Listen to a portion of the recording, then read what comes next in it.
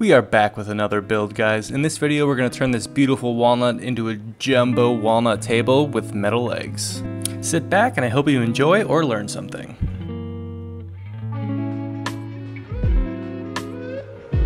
This table is going to be 9.5 feet, so we're going to start off by zipping off the excess just to kind of make it a little easier to manage and cut off any of them checks or cracks in the end.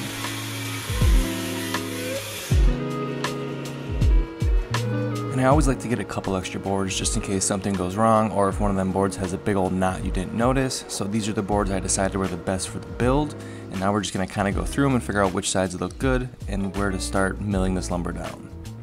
I'm just kind of eyeballing these to figure out which side's going to take the least amount of work to get these flat, and then just kind of go from there. And now the fun part begins, wrestling all this heavy lumber just to get two straight edges. We're just going to run this through the joiner a bunch of times to get one straight edge and one straight face. And then we'll go from there, milling the rest down to get it square. We actually had to move all of our tools around a little bit just to get that extra room, since I don't really work with stuff typically this long. And then it's just rinse and repeat. Run it through a bunch of times to get a straight edge, flip it, get a straight face, and then we're going to head over to the table saw to cut off the excess of the opposite edge, and then this will give us two clean edges. And then luckily Evie was in that day to help me wrestle these things. As you can see, they're quite heavy. And then now that we have two straight edges and one flat side, we're going to get four straight edges with the planer. I ended up only milling these about 80% of the way, then I let them rest a few days and finished the rest of the planing just to let them acclimate. And now after a dry fit, ensuring everything fits together how I'd like, we're going to add some dominoes just to help with alignment. There's no science or measuring here, these are just random lines just to help keep it flat. Dominoes, dowels, biscuits, they all work the same. And then if you've worked with a domino before, it can create quite a tight fit, so I like to do most of my fittings loose, then I'll just do only a few tight so you can actually get the piece together. Otherwise you can spend a lot of time just trying to get it together because they can fit so snug. And then when it comes to big glue ups like this, it just makes it so much easier to have two people, it's way less stressful. And then we're going to glue this up into two panels. I have a 20-inch planer, so we're going to run both halves of the table through the planer. The table will be 36 inches wide, and if I didn't have a wide planer, I would have done it in 3 segments instead of 2.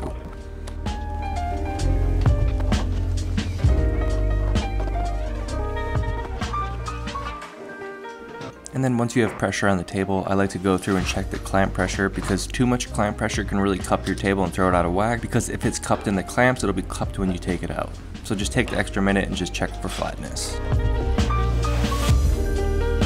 There's a lot of ways of dealing with glue. I prefer to wait 30-40 minutes and then just scrape it off, and while I was there, just filled any little small voids with epoxy.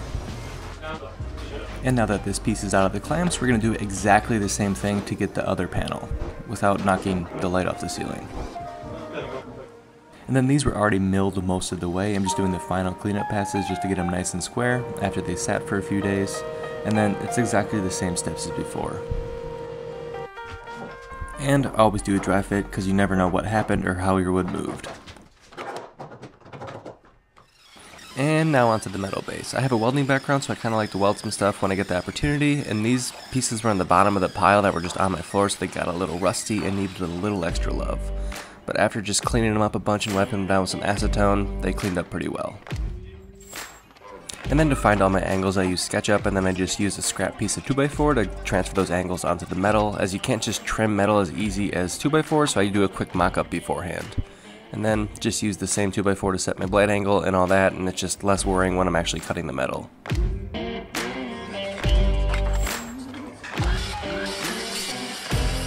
And just like that, we have 4 legs. And then I'm just making note of the metal seam and ensuring that that's on the inside, as you do not want that visible on the outside of the leg. We are starting this build off with a fresh tank, and this is the welder I use. I got it for like 700 bucks used on the marketplace with the tank and all that, so you don't need anything crazy, and I have no affiliation with Hobart, just showing my setup. It's just a simple Hobart Handler 190. And now to start off with some welding, we're just going to cap off these ends with some 1.5 inch flat stock, and then just grind it all smooth.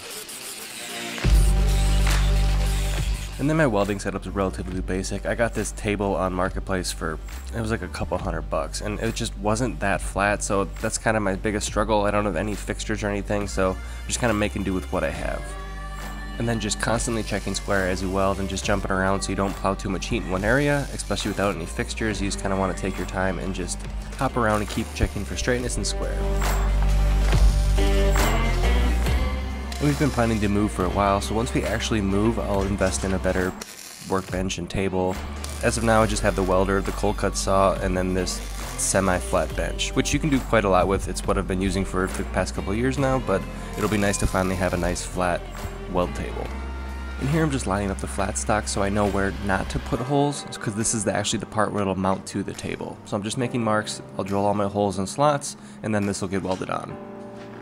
And now I'm just ensuring that both pieces are relatively the same. I mean, they'll never be perfect, but as long as they're pretty close, no one will ever know. And now we're gonna move on to the next piece. And then the good old scrap wood template. This piece will jut out from the main crossbeam and go to the middle of the table. And my saw wasn't able to make this steep a cut, so I had to use a cutoff wheel. You could do pretty much all this with the cutoff wheel, it's just a lot of work and not a very good time.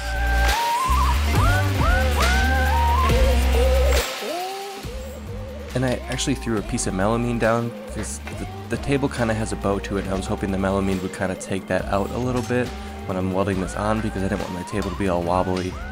And then just kind of line it up the best I can. Again, if I had some sort of fixture or something to go off, it would be way easier, but we're making do with what we have, and it actually turns out pretty good. And here I'm just kind of testing the layout, figuring out how everything's going to look. This is going to be a 9.5 foot table, so I'm just kind of eyeballing it and see what's going to look good. And now that I'm happy with how everything looks, we're just going to weld this thing solid. Also note how I tacked the piece to the table, so when I welded the back end of it, it wouldn't pull left or right. And that's pretty much it for welding, so now let's wrestle the rest of this tabletop together and just get this big thing through the planer and then just glue these two halves together. And being able to run these two chunks through the planer saved a ton of time in sanding, as they come out relatively smooth and flat already. And now that we have our two flat pieces, we just kind of lined it up to see which side looked best, and I did run these into the joiner, but I wasn't happy with the joint, so we did wrestle these things through the joiner one more time. And then the same as before, just a handful of dominoes to help with alignment.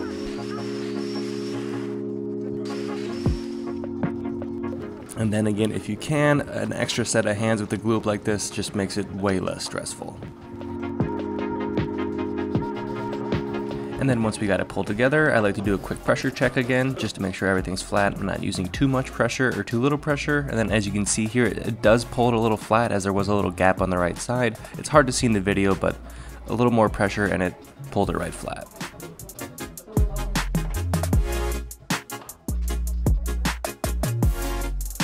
And then I just scrape the glue and clean it up with water, just because I don't want to end up sanding any low spots in the table. You want it nice and smooth, and the less glue you have to sand, the better. Then this was left in the clamps the rest of the day and overnight before we even messed with it. Didn't want to stress any of the joints, and I just filled any knots, voids, and whatever with this black epoxy.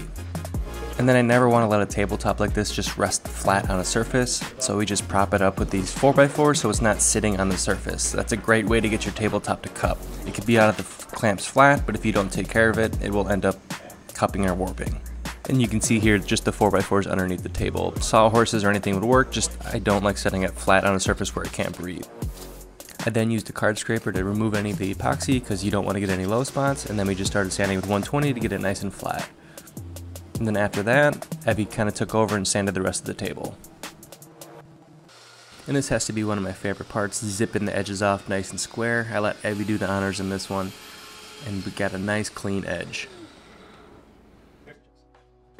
And I don't even know how many times I flipped this table. This thing was heavy. And now we're going to get the bases lined up with the table, which involves staring at SketchUp, staring at the table, and just kind of measuring and seeing what looks right. And once we all agreed on what looked good, Evie got started on routering out the channels where the table base will sit so that flat stock doesn't sit above the surface. This step definitely isn't needed, I just think it looks way better, and it probably took her like an hour or so. And then just more test fitting to make sure everything lines up, and then we just had to do a little cleanup passes, but everything fit together great.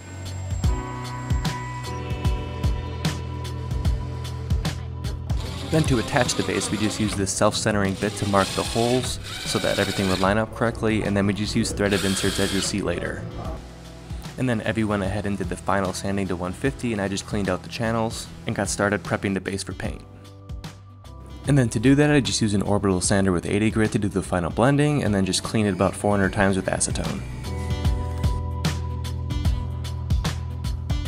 And then if I can, I like to add these leveling feet. I add them to any furniture that I'm able to, and this is just a nut rivet, and it just crimps in there like a rivet, and it gives you a threaded option. Furniture is never perfect, let alone the customer's floors, so better safe than sorry. I don't want a rocky table or a piece of furniture in the house.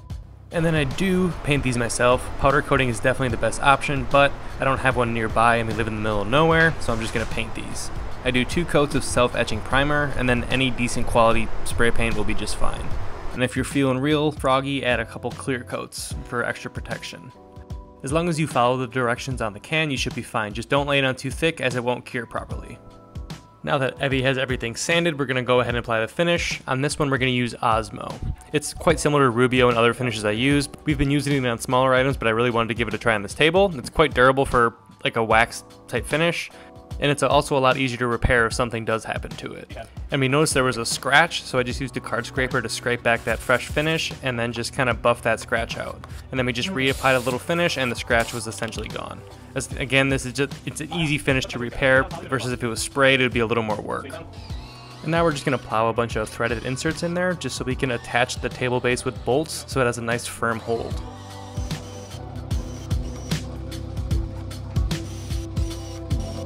And then I can't remember if we did 3 or 4 coats. I believe we did 3, but this is the final coat we did, and you pretty much just wipe it on and wipe it off. It's quite easy to do. It's pretty much the same application as Rubio. You can just get multiple coats, and then you just make sure you get all the excess finish off, and you're pretty much good to go. It even has a decent sheen. And now that the table is done, we're going to put it together just to kind of make sure everything fits together before we take it to the customer. So we're just double checking everything lines up along with all the bolts. There's like 20 bolts per leg, so it's just, you gotta make sure everything fits because you don't want any problems when you get it to the customer's house. And then it's just, we flipped it up to take pictures of it just in case the customer's house isn't picture friendly. And then since it's been sitting in our dusty shop for the past couple weeks, we just give it a good cleaning to make sure any dust or debris off of it before we wrap it up. And just thought this would be a good thumbnail. Unfortunately, it didn't make the cut. Now let's wrap this thing up and get it delivered to the customer's house. Hope you guys enjoyed this video. Table builds aren't exactly the funnest thing to build, or at least video-wise. So I hope you guys enjoyed and hope you all have a wonderful day.